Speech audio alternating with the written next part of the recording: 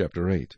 Moreover the Lord said to me, Take a large scroll, and write on it with a man's pen concerning Maher-shalal-hash-baz.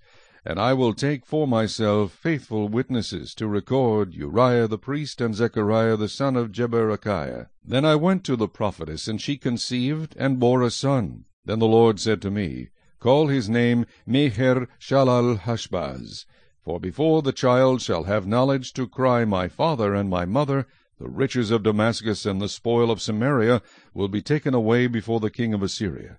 The Lord also spoke to me again, saying, Inasmuch as these people refuse the waters of Shiloah that flow softly, and rejoice in Rezin and in Remaliah's son, now therefore, behold, the Lord brings up over them the waters of the river, strong and mighty, the king of Assyria and all his glory. He will go up over all his channels, and go over all his banks. He will pass through Judah. He will overflow and pass over. He will reach up to the neck, and the stretching out of his wings will fill the breadth of your land, O Emmanuel. Be shattered, O you peoples, and be broken in pieces. Give ear, all you from far countries. Gird yourselves, but be broken in pieces.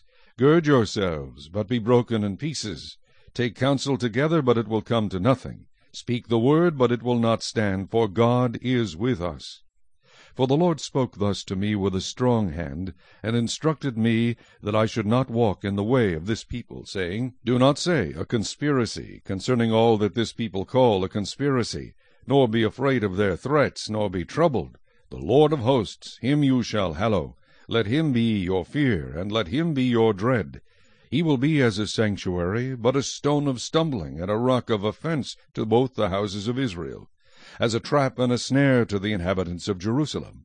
And many among them shall stumble. They shall fall and be broken, be snared and taken. Bind up the testimony, seal the law among my disciples, and I will wait on the Lord, who hides his face from the house of Jacob, and I will hope in him.